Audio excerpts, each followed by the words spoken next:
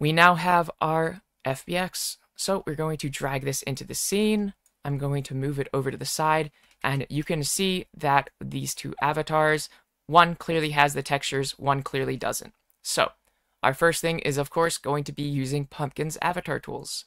I have used this in the past, and I would definitely recommend this as this speeds up the process. So first step is we're going to grab our avatar, and we're going to drag it into the top section where it says avatar, and then we're going to grab the hyenid, and if you scroll through these, you should see the copy components section, and you basically want to add that drop down, and then right over here, copy from, we're going to pick our original avatar, and we're going to disable some things here. So first thing to disable is prefabs. This, we don't want to move over any of these prefabs or anything like that.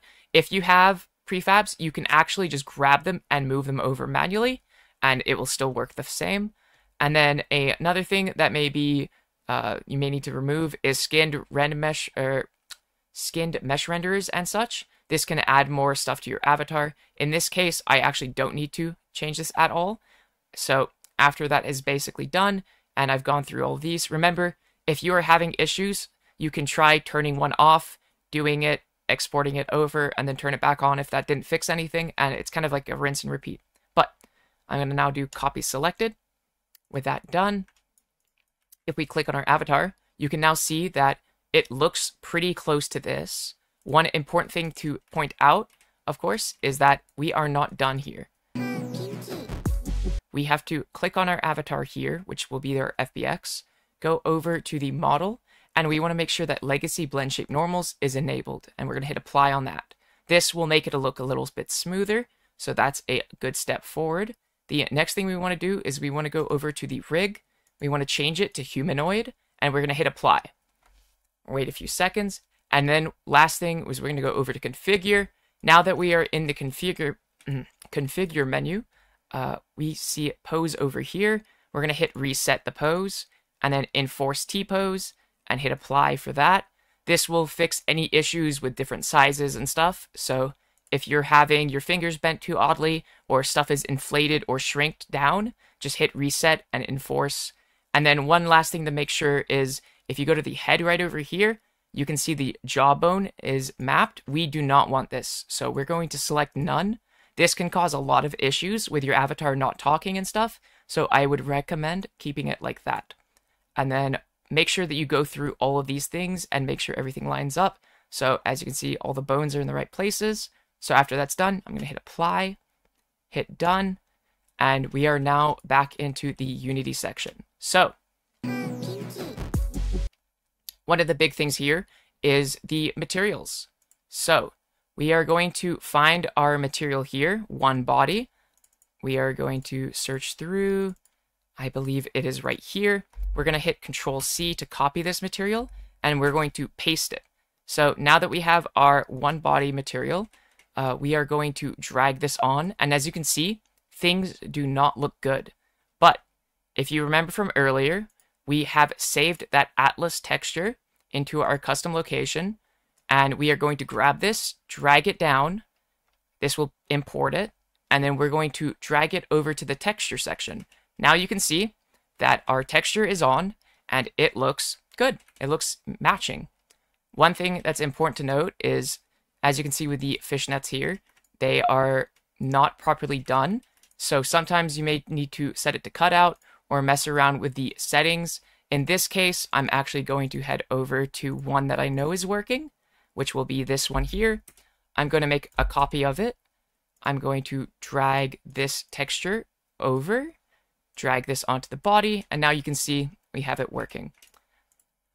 So with our Atlas texture here, we're going to want to set this to 4K and hit apply. This will make the pictures and PNGs a little bit better looking. We're also just going to add some compression to it.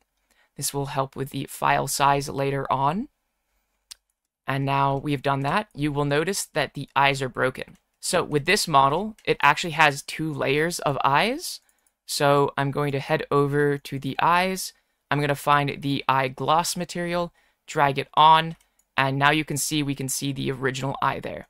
One other thing you can try to do is, if you can't drag it on or you're having issues with that, you can click on your body here, go to the material section, and then you should be able to drag it onto one of these slots and it will change it.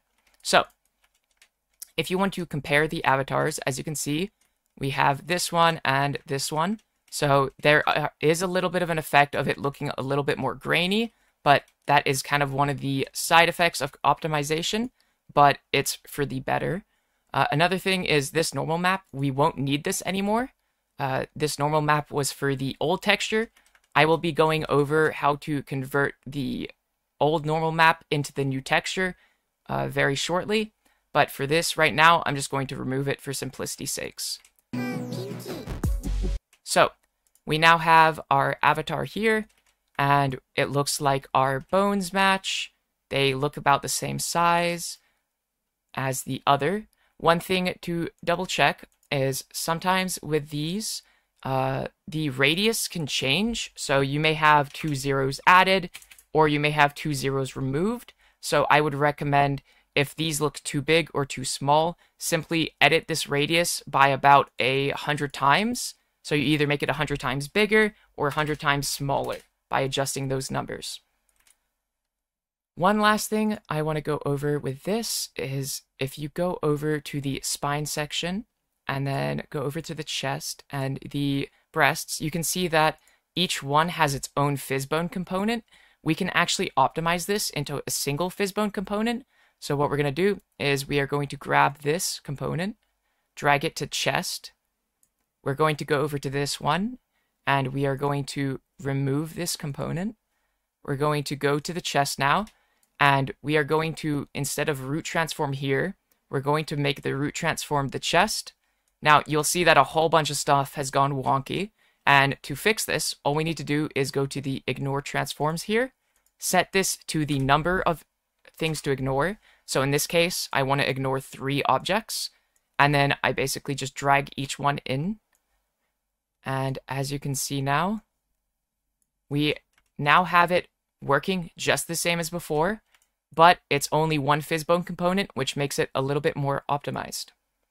So now that that is all done, we are pretty much ready to go.